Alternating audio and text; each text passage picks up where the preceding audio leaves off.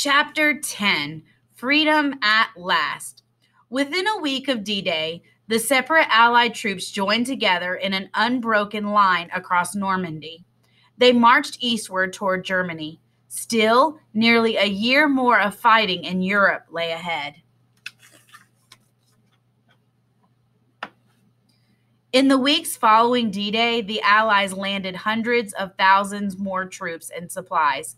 In less than a month, about 180,000 tons of supplies and 50,000 vehicles were unloaded at Omaha Beach. Winston Churchill called it the most difficult and complicated operation that has ever taken place. Just as amazing was how the ships landed. Normandy had no harbors or ports. The Allies had to make 2 harbors of their own and haul them to Normandy in pieces. Nothing like this had ever been done before. The makeshift harbors had about 12 miles of floating steel roadways. Breakwaters were made of giant concrete blocks sunk into the seafloor. Each block was 5 stories tall and weighed more than 6,000 tons. After 3 months of fighting, the Allies freed northern France.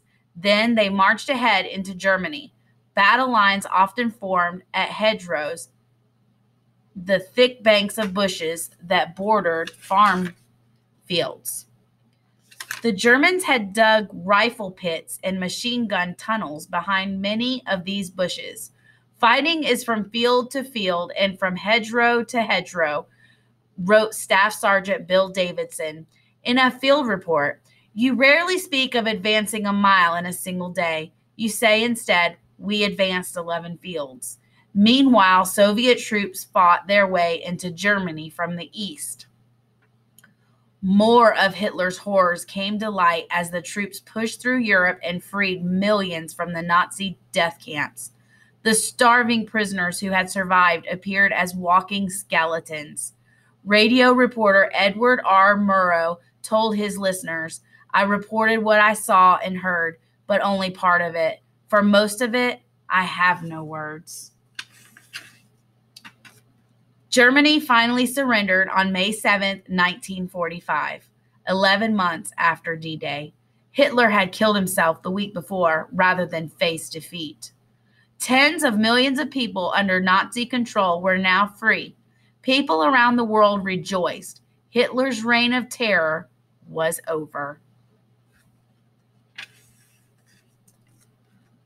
The war in the Pacific ended with Japan surrendering on September 2, 1945, after the United States dropped 2 atomic bombs on the Japanese cities of Hiroshima and Nagasaki.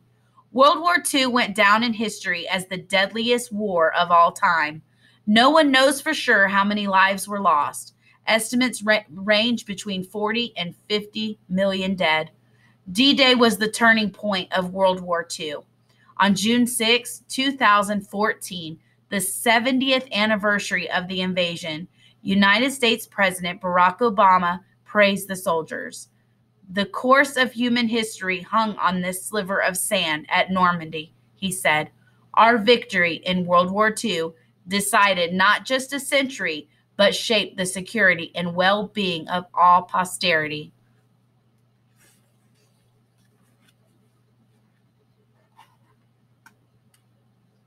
The end.